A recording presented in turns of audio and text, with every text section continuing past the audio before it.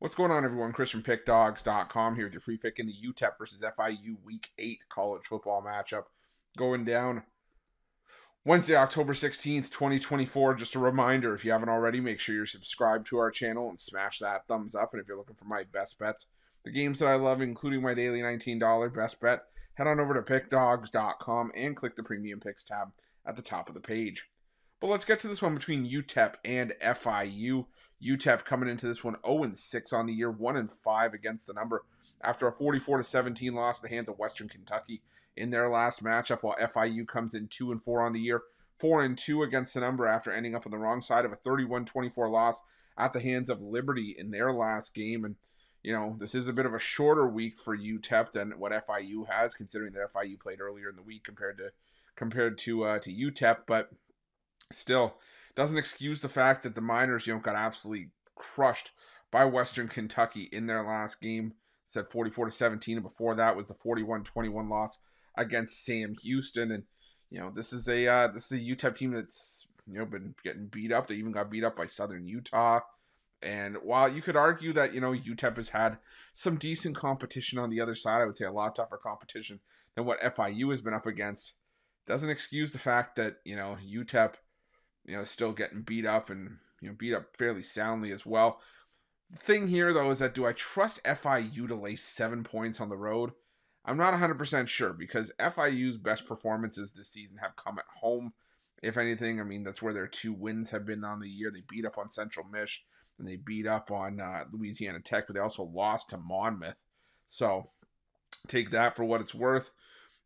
But I will say that, I don't know how much I can trust FIU on the road, considering they got beat up by Indiana, beat up by FAU.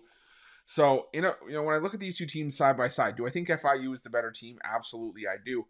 But I think that this is going to be one of these games where these two teams just mess around between the 20s. Just some ugly football played in this game. FIU, they like to pass the football. At least that's where their strength is.